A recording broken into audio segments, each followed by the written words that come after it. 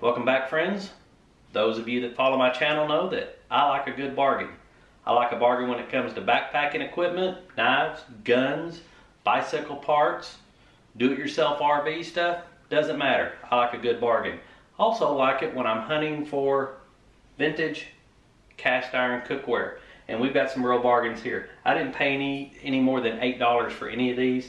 My favorite little find here is this little number 3 Griswold. Didn't know it was a Griswold because it was so caked up and nasty. And I gave $3 for this, and it's going to be in mint condition when we're finished.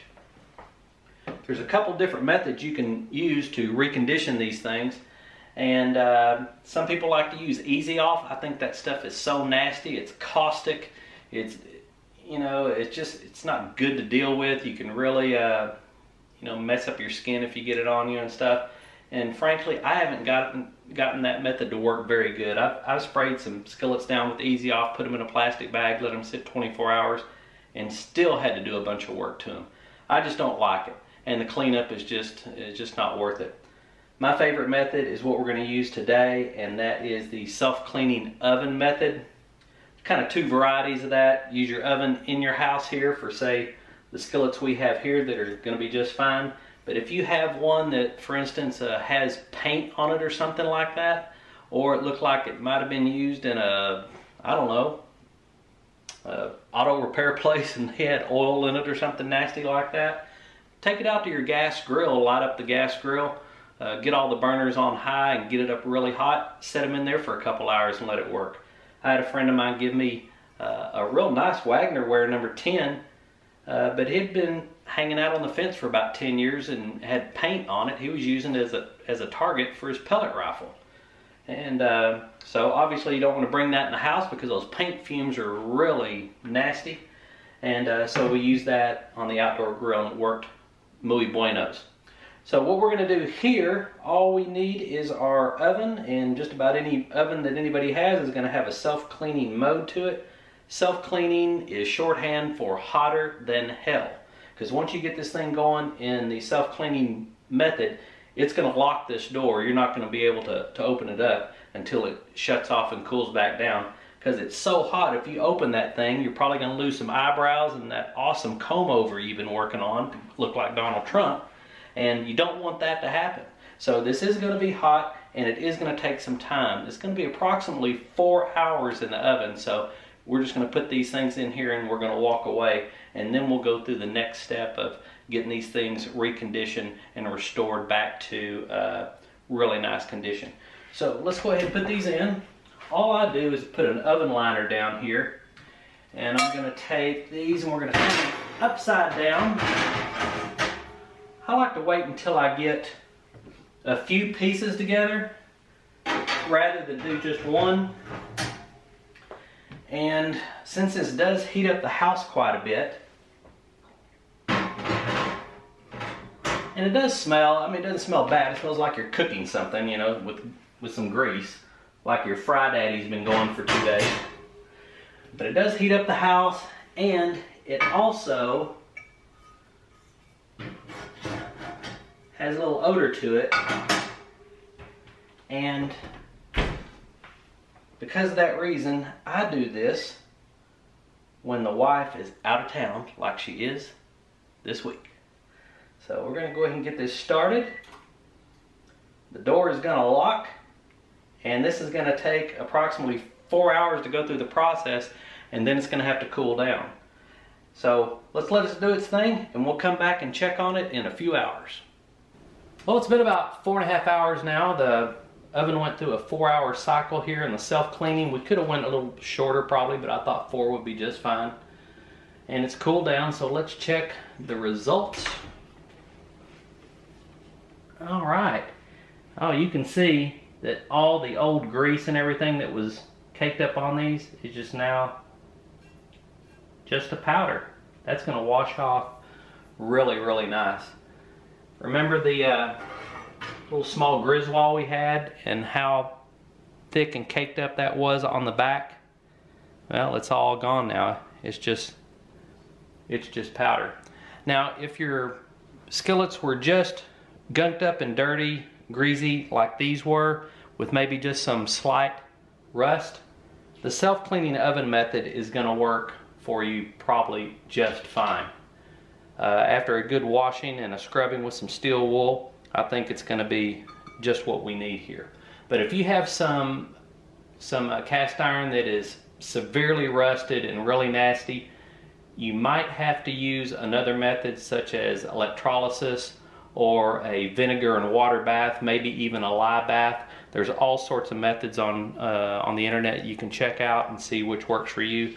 But you really don't have to go through electrolysis or a lye bath for something that was just greasy and nasty. You can put these out on the outdoor grill for 2 or 3 hours, or here in the self-cleaning oven, and it's probably going to work for you just perfect. So now what we're going to do is we're going to take these over to the sink. We're going to get them all washed up and then go on to the next step. We got our skillets over here by the sink. Go ahead and set you out some towels because you're going to need that. Get your little assembly line going. You're going to need some dishwashing soap, sponge. This is a Scotch-Brite type sponge here. You can use either side, and also some steel wool. What we're going to do is wash the skillet in some warm water and dishwashing soap. This will be the only time that you're going to use dishwashing soap on your skillet. Why is that? Well, I'm glad you asked. When was the last time you saw an advertisement for dishwashing detergent that didn't mention it cuts grease? Well, that's why. Because dishwashing detergent, it works great, especially on your hands when you're working outside and you got some greasy hands. That's because it cuts grease. But once we get our skillets all cleaned up and re-seasoned, you don't want to use dishwashing soap on that to cut your seasoning right back out of your pan. So what we're going to do is we're going to wash these off with just some warm water. Just depends on how much it's going to need. Probably not going to need a whole lot. You can see this stuff just, the majority of it just washes right off. And we're just going to get a little bit of dishwashing soap here. And take our steel wool.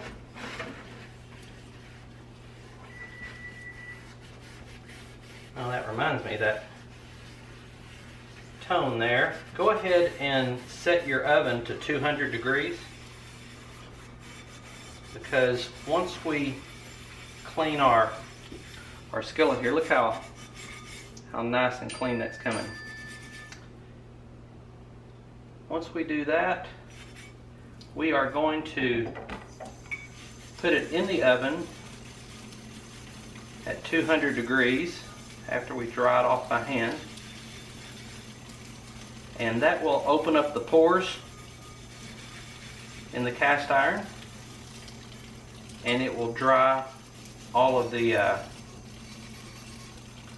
moisture out. It's looking pretty good.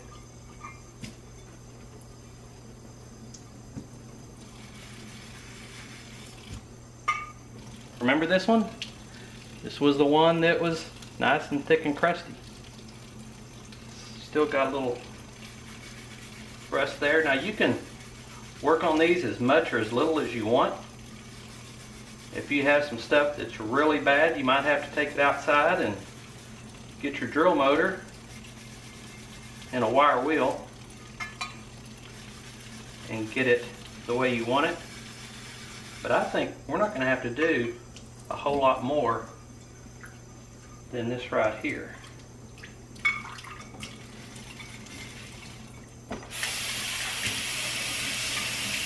And remember, this is the only time we're going to use any dishwashing liquid on this. Let me get a towel.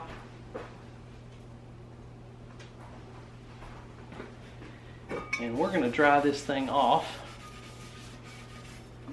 as good as we can, and I'll show it to you.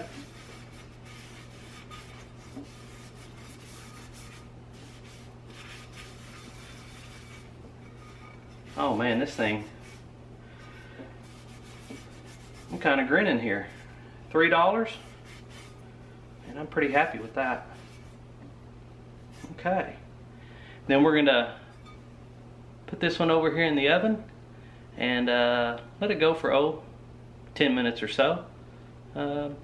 Pour a glass of wine while we're waiting. How about that? Well, we've been letting our skillets dry in the oven, 200 degrees, 10-15 minutes. As you know, we've got 5 skillets in here. We're not going to do them all for you, but let's get on to the fun part, and that's the seasoning. Now, seasoning is the black magic that makes your cast iron cooking work, and everybody has their own way of doing this, and there's no single or perfect or correct way to do this, but I'll show you a method that's worked pretty good for me. So, cracked open a nice little Zinfandel out of the Lodi region. California. Yep. So we'll be ready to go. So I'm going to, let's pick a skillet here. How about this little Wagner ware. It's number 6 skillet. It's going to turn out really nice. Still a little warm, and you want that warm when you do your seasoning. Now, there's all different types of oils that people will recommend out there. You can do whatever you want. I've had bad experience with vegetable oils. You can go check out the cast iron forums, watch YouTube videos until your eyes bleed, and try to figure out what the best oil ever is. And when you're finished with all that and you're not able to focus any longer, just go get some Crisco. That's all you need. It seems to be the most popular seasoning choice. I've never had any problem with it, and you know, it always works pretty good. I use a lint-free cloth. I use the same one every time. I just keep it in a baggie. And while the skillet is still warm, I want to get some Crisco here. Still a little too warm to grab a hold of.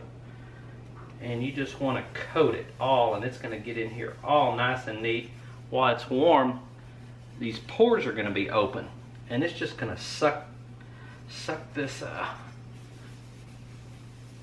Crisco right up. All over both sides. Don't be shy. Stuff's cheap. Make sure you get it down in these letters here as well. Get it all down in there. And these ribs or ridges along the edge, make sure you get it in there.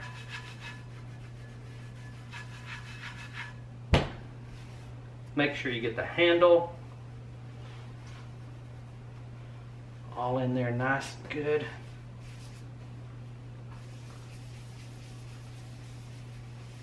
Oh yeah. That heat just sucks it up. 200 degrees is about perfect. See, look, looks almost dry already, doesn't it? Give it a little more. Let her soak it up.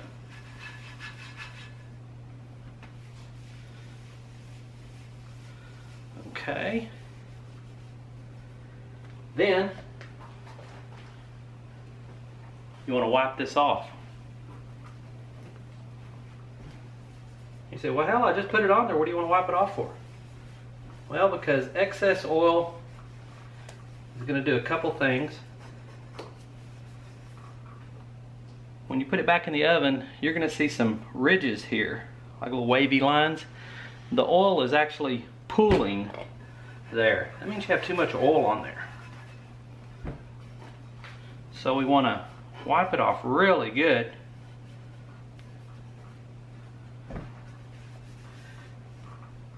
And then when you think you have it wiped down pretty good, wipe it again.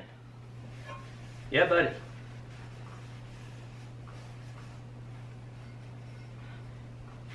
I usually go through, when I'm bringing a skillet, you know, back down to zero is what I call it, and starting over, stripping it. I'll probably season it at least twice, depending on how I like it. Maybe 3 times. Look at that. Man, that thing looks like it's ready to to cook right now. So now what we're going to do is we are going to change our temperature to 300 degrees, and we're going to put it upside down in there, and we're going to set the timer for about 15 minutes. That'll give me a chance to drink a little more wine, and we're going to come back and check on it here in just a bit. Don't go away. Okay, we've had about 15 minutes. Our little skillet here, let's see what it looks like. Yeah, it's going to be hot. Make sure you get oven mitt. That thing's looking pretty good. Look how nice and dark it's getting. Here's what I want to check is the surface. Really don't see any pooling or anything. And once you start getting to this stage and actually putting on your seasoning, make sure that you're using a lint-free towel. Okay, that's why I use that same one over and over again. Now what I'm doing here, I just want to make sure that there weren't any wavy lines or any of the seasoning pooling down here in the surface. It just kind of looks bad, and you have to end up taking the skillet all the way back down again. So what we're going to do now is we're going to put it back in the oven, and we're going to change our temperature up to 350 to 400, whatever you feel good about. It's really not that big a deal. It's going to be hot, so that's all that matters. So we're going to go, let's split the difference, 375. And it's going to be in there for 2 hours now, and that'll be the final bake-on seasoning there. Then you can take it out and look at it. I always let those things cool completely, and then I'm going to go through another seasoning. Again, I always do it at least twice. Sometimes I'll do 3 times. But let's wait a couple hours and see how that looks, and I think we're going to have a pretty good result. Okay, we've been through that seasoning process. Everything's cooled back down. I want to tell you right away though, I decided to pull these 2 number 8 pans out here, this BSR and this Wagnerware, mainly because I plan on keeping them. I don't have a number 8 BSR, and this thing is in excellent condition. The surface of this thing is just smoother than a baby's butt, and I want to keep it. And so it had some surface rust that I wanted to see if I could get off with the wire wheel. Same thing with this Wagnerware here, this older one, and I think these are going to be 2 great pans to keep, so I want to give them some extra attention. They've been through 1 seasoning where these have been through 2. You can see the reddish tint on this one.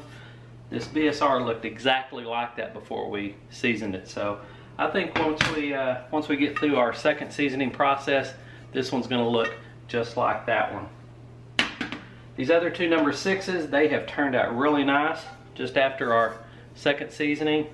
And so you can see now the before and after effects of our little thrift store finds here. I'm very, very proud of my little Griswold here. I think it was $2 or $3, a little number 3. It doesn't even look like it's been used at all, but it's ready to go sit in the collection now, and we can hopefully add some more to that. So I hope you guys got something from this.